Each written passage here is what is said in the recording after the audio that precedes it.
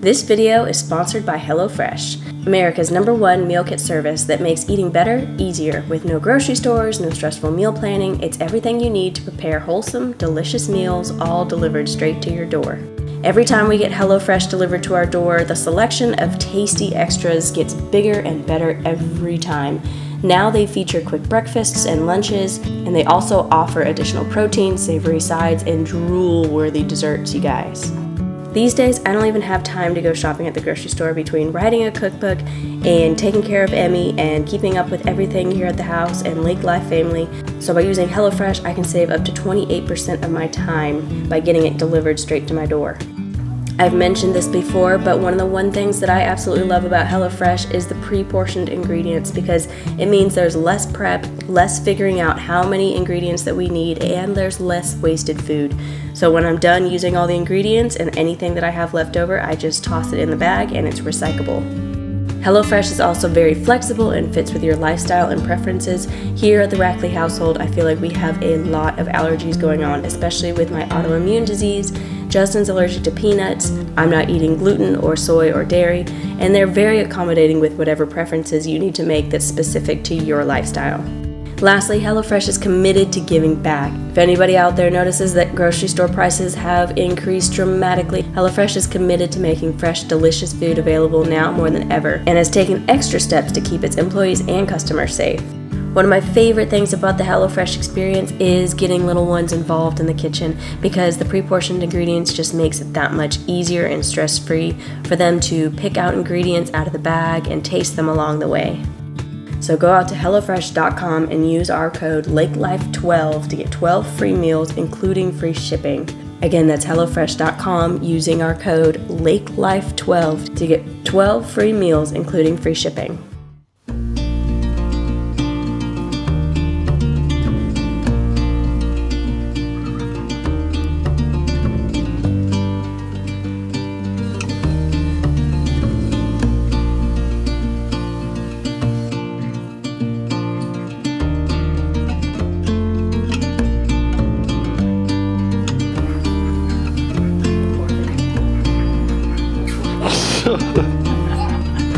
You got it. Emery. Woo! Go get him! Did you get him? Oh, you missed Daddy.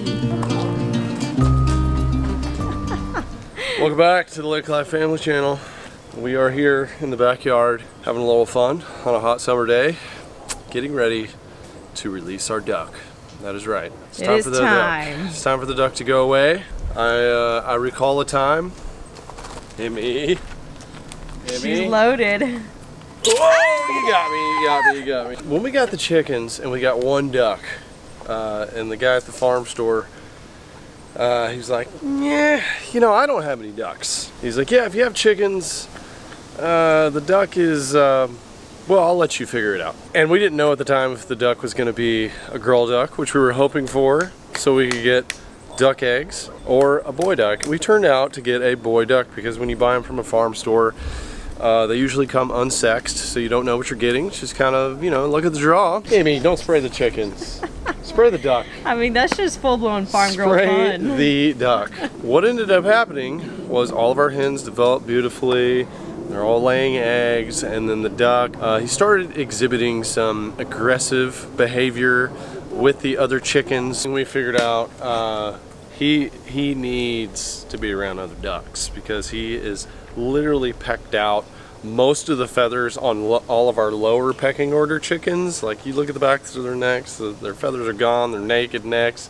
It's looking terrible, and he just tries to dominate these chickens and mount them. I mean, let's just get down to it. He's trying to mount the chickens, and it's a weird symbiotic relationship, because the chickens let him around. They almost kind of think he's a rooster, and they do call for each other, and they have a good relationship, but he at this point is not healthy for the other chickens. Are you a princess or a unicorn today? Unicorn. Don't hit me. If anybody has little girls out there, we've just gotten into this phase of she needs to be wearing this tutu, the wings, the sparkly shoes, the necklace, the whole ensemble every single day.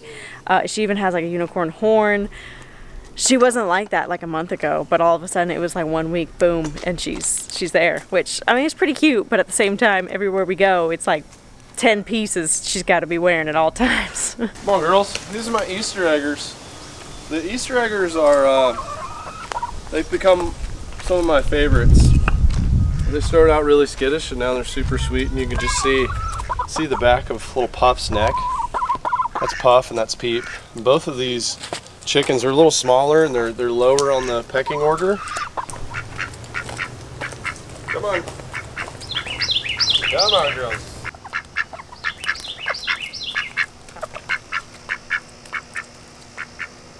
Cool. And our chicken coop is a mess from all the rains that we've been having. And then we got old Broody Magoo over here, Miss Carrot. So anytime there's any eggs in here, she just sits on them.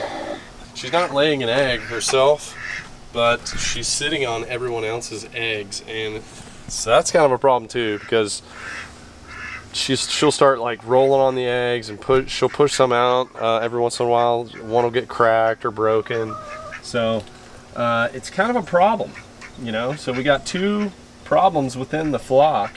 Old Broody, which would be great if we were trying to raise chicks. It'd be wonderful. And then we got old Humpy. He greets like all the ducks all the chickens at the door, and then follows them in. And then you'll probably see some of his little behavior right here, because when they get around feed, it's like feed, and when they're drinking, he just takes advantage of them. He just gets excited. This Garb Rock is probably the worst out of the entire flock. Her poor neck. I thought that she had a disease. And then when Justin told me that it was the duck, I was like, okay, it's unanimous. We need to get rid of the duck once and for all. I do feel bad because the duck is Emmy's duck.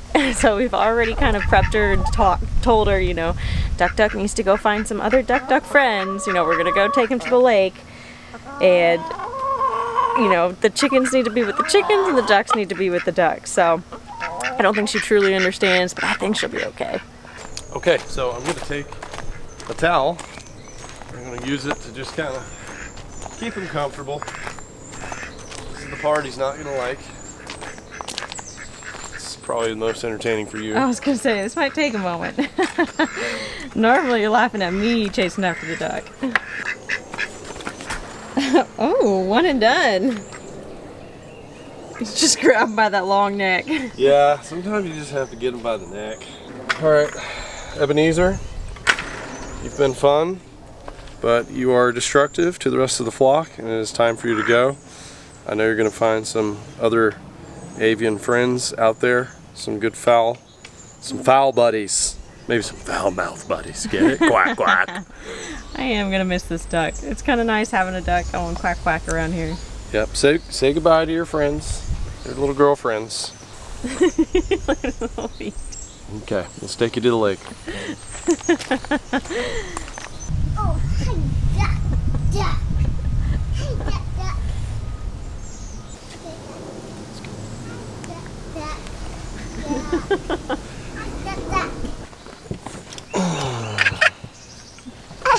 He's looking at me. He is looking at you. Do you need to pet Duck? I mean, he's kind of like just a good dog when he's by himself. Yeah, he is. He's a good duck, and he honestly watches out for the flock. Like, he makes sure everyone's together. You know, he doesn't like if the chickens get separated. He watches out for them when they're in the yard. Like, he would probably take the hit if a predator came in. He'd probably protect the herd, the flock, and get eaten. But I mean, all our chickens are just getting destroyed. So it would work. We had a girl duck. It would work great, yeah. But we're just not gonna do that. We're not about it. So we're just gonna be riding down the street in our golf cart with our duck.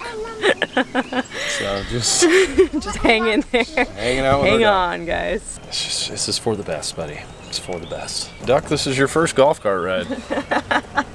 You know, probably your first and last, unless another family decides to adopt you. It's like, man, this is not good. I don't know what's going on here. This is not good. Oh, okay. here we are. What? Okay, Duck, we're gonna make this short and sweet. We got a windy day here. I hope you blow into this cove and find some friends. There's usually some ducks hanging around here. Yeah, This marina. Nice grass over there. Oh, it's a beautiful area. Plus you got a lot of people that come down here, maybe have some bread. They'll treat you right.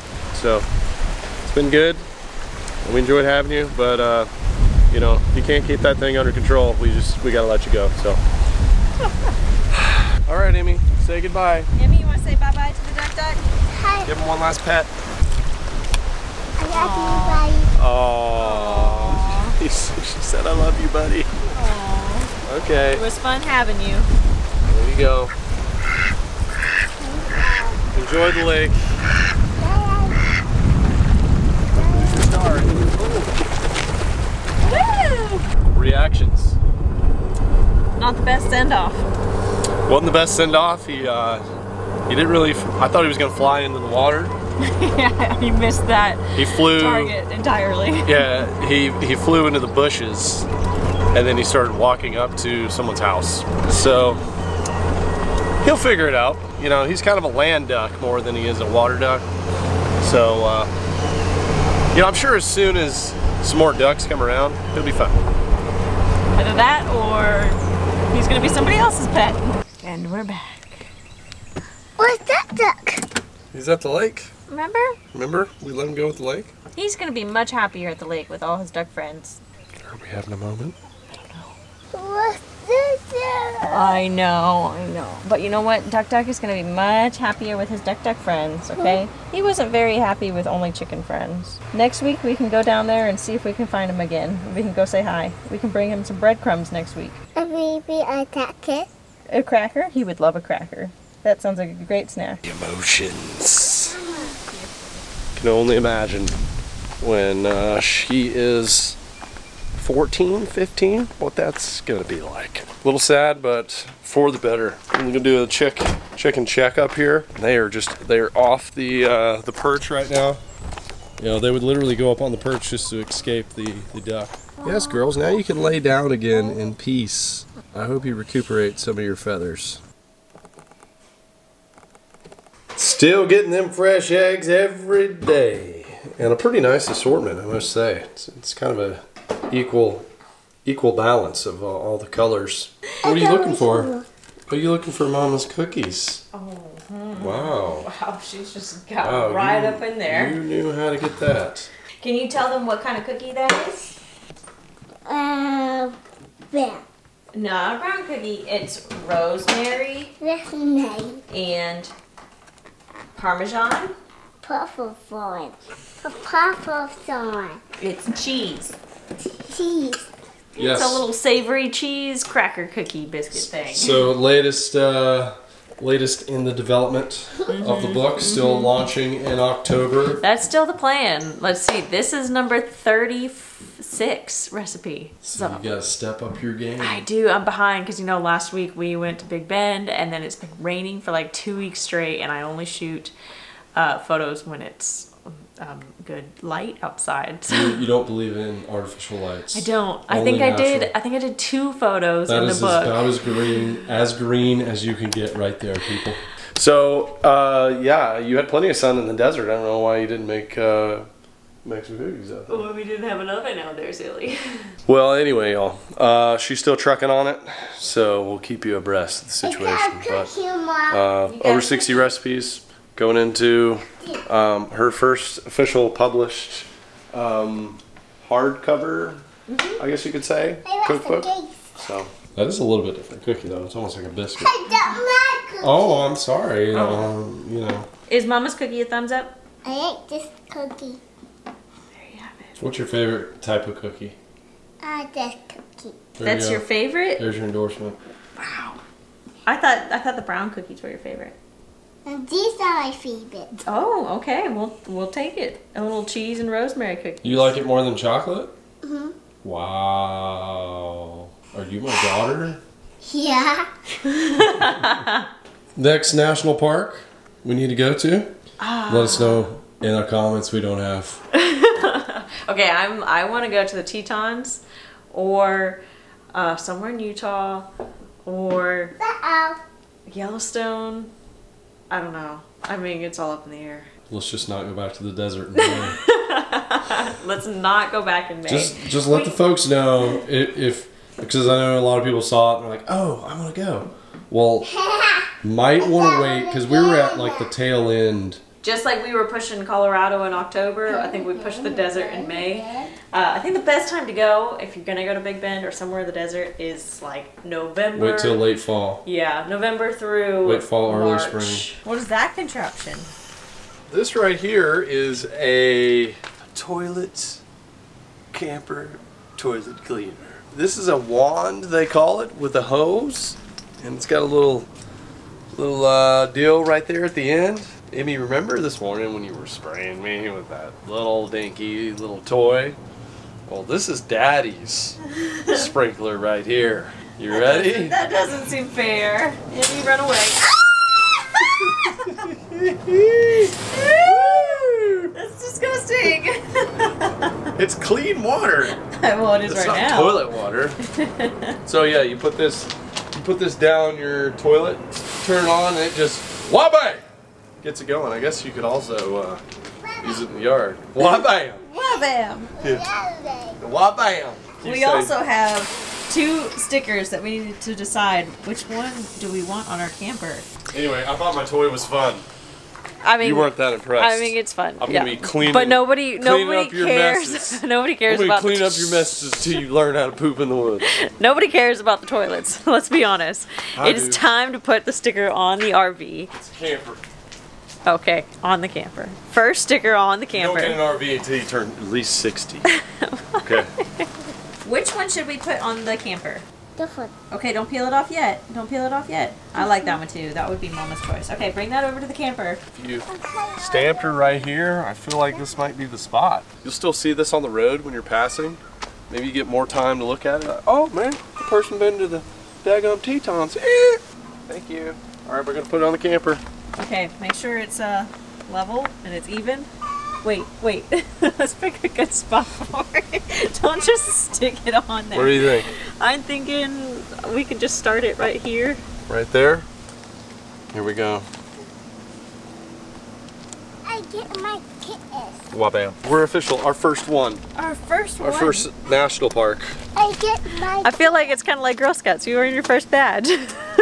You know, and in a couple of years you have like a full... How many badges did you earn? Well, let me tell you, I had like Cookie badge. probably like for sure. 50 of them. 50?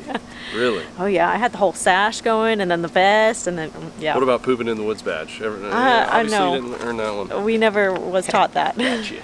Gotcha. Yeah, you're flying with your butterfly wings. Woohoo!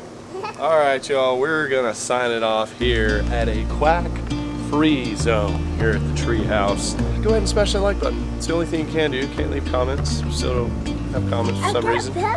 But thanks for tagging along with us, and we'll see you right back here on the next one.